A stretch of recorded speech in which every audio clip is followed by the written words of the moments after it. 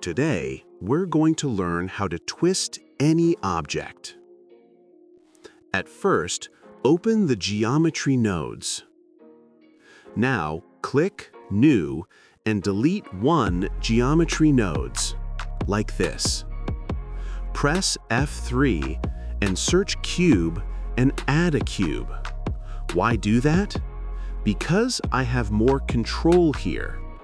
Then connect Mesh to Geometry and increase the size X2, Y2, Z4, and increase vertices X, Y, Z 50, perfect. After that, press F3 to search and add Set Position. Then connect into Mesh and Output. We need to change the position of these points. Click Position and drag and search Vector Rotate and go to Type and change the axis Z. Our mesh not showing, don't worry. Now we need to Vector Position and Vector Angle Position nodes. Click Vector, drag it, then search and add Position.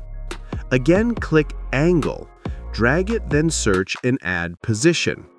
We can see our cube is twisting, but not perfect axis. We can solve it now.